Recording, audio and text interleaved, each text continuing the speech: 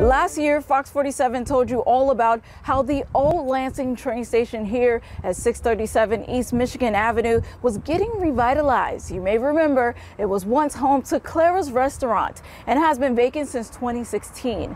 With all the redevelopment work, its new tenant, Starbucks, could be ready to serve you by mid-September. A lot of work's been done in the last 9 to 10 months, and really it started 3-4 years ago of several different concepts, test fits, seeing what we what we felt could make work here. Jason Kilday is the Director of Facilities and Project Management for the Gillespie Group.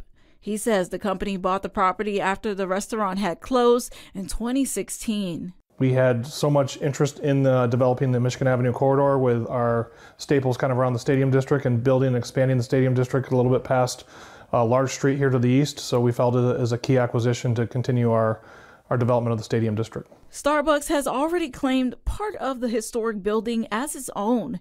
In an email to Fox 47, a spokesperson says it will be a Starbucks community store and will focus on local hiring and partnerships with local nonprofits. Last fall, after all the plans were together, Kilday says they did all new site work. It has all new electrical, all new plumbing, all new mechanicals through the building, new storm sewers, and then, of course, we renovated the inside of the building to accommodate Starbucks and the work they're going to do to build out their space. The renovations included shoring up walls that were starting to deteriorate. Always complications. There's always unexpected things you come across, but in the end, the effort's always worth it because this 100-plus-year-old building's hopefully going to stand here for another 100 years at least. They also put in a new drive-through window and a drive-through lane for Starbucks and have repaved the parking lot.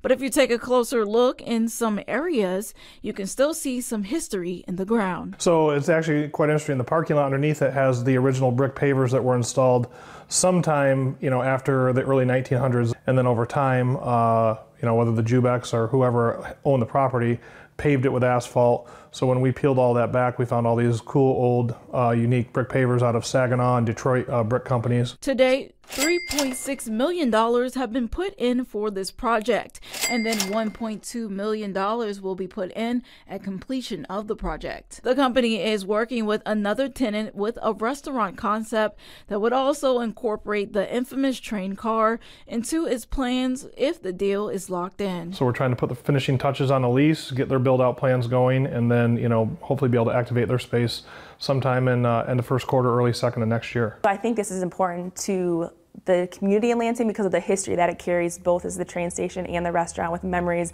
of coming here for a Sunday brunch or coming here for a birthday party or wedding reception.